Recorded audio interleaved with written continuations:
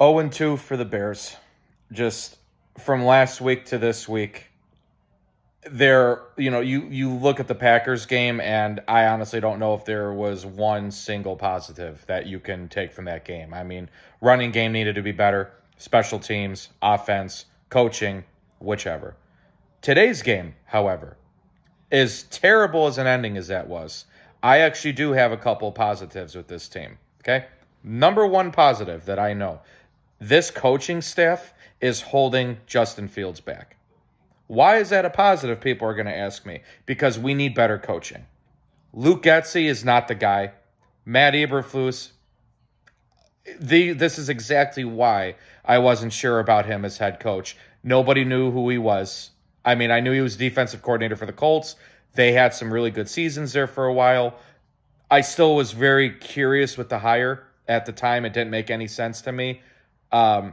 He had a firm grasp on this game today. I realized Eddie Jackson was out. Brisker was out for a while. There were players that were missing today, but 450-plus yards of offense you gave up to Tampa Bay, to Baker Mayfield, Rachaad White, Mike Evans. I mean, Mike Evans pushed off, should have had a flag for offensive pass interference in the first half. He broke off for a 60-yard play on there, but other than that, this is the coaching staff that we have. This is what we drew up for this game plan today. That's unacceptable. And a number two positive that I see from today's game, Justin Fields can throw the ball down the field.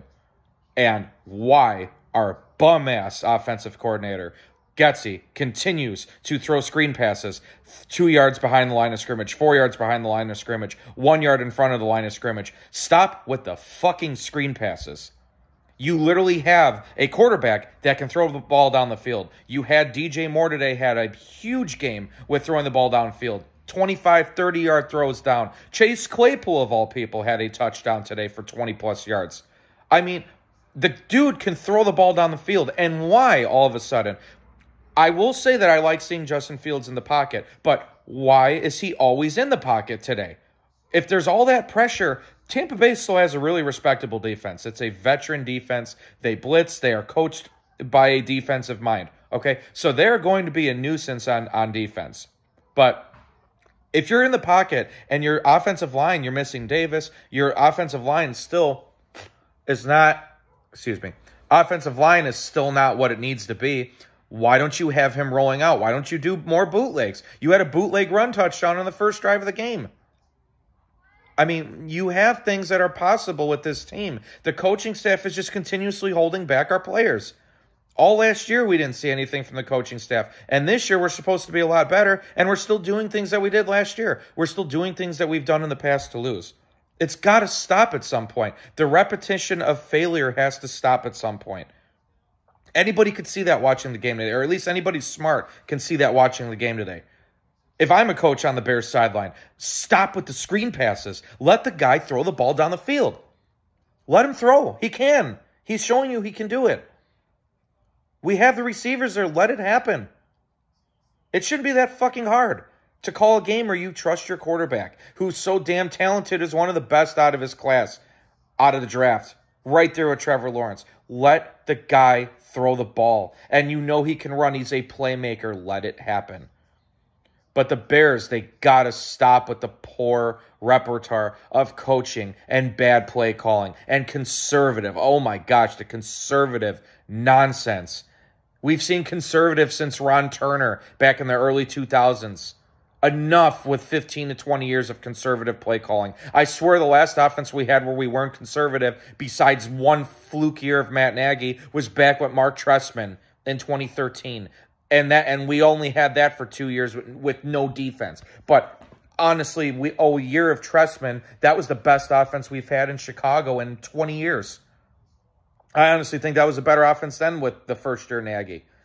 But we got to stop. We got to stop seeing the same play calling. We have to stop seeing the nonsense and just the back and forth of failure over and over again that you know is not going to work. You lost last week because of screen passes. You lost today because of a screen pass.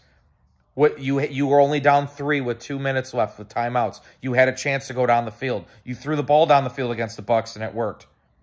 And you got destroyed by Baker Mayfield. You miss, I mean, and all the missed sacks today. Najekwe had a really bad game. I mean, you know, where were some of the playmakers that we had out there? Just nobody was tackling the quarterback. Nobody was sacking the quarterback. They started letting the run game get rampant in the second half. These are the things that you cannot do. You're not able to do that and win football games. But I do have some positives out of this game, unlike I did last week against Green Bay. The positives are that I'm beginning to know what the real problem is with the Bears. It is their coaching staff. You got to let this guy throw the ball. You have to let Fields blossom. You have to let your playmakers be playmakers like they were with the other teams that they came from. Let them do what they're supposed to do. And if you can't have faith in them, you shouldn't be in charge of the team that you're coaching right now. So, you know, Kansas City next week, not expecting that to be a good game by any means. So, you know, you're going to be looking at potentially 0-3 already. 0-3 is when the season starts getting away and you're only in the first month. So that's football. I mean, that's the problem with football. You're a game a week. So 3 losses, 4 losses in the first month of the season. You're already packing and looking ahead to the next year almost. So you're at a 10% chance of 0-2 teams to make the playoffs in the last 2 decades or 3 decades of stats. So that's not encouraging either. You know, Khalil Herbert had a decent game. Looks like that he with Johnson is a great running back duo like with Montgomery and Herbert last year. So there's a positive there. It was finally nice to see Claypool get a ball today, knowing that he could still maybe catch a ball every once in a while. But yeah, I mean, other than that, we got a break with the division. I mean, the whole division lost. The Vikings lost, the Bears lost, the Packers lost, and the Lions lost. So, you know, you're only 1 game back, but still, just too many situations today that are fixable that need to get taken care of. And it falls heavily on coaching. But were they the only reason we lost the game? No. Missed opportunities, stupid turnovers, all that kind of stuff. But that is on coaching. So that is the #1 reason today of why we didn't win this game. And it's freaking hot outside, by the way, too. 92 degrees in Tampa with humidity of 60 degrees. It literally felt like 108 degrees on the field. So you can't keep your defense on the field all game long and have Tampa winning possession, converting 3rd down and 1s, 3rd down and 20s, 3rd down and 15s, 3rd down and 9s. You can't do that. You got to get off the field. So, and the fact that they played on the field all game, that will explain why they gave up so many yards, and they were shorthanded. So, try to regroup, get through the next week. Hope everybody's having an awesome weekend. NFL Sundays, always at its best.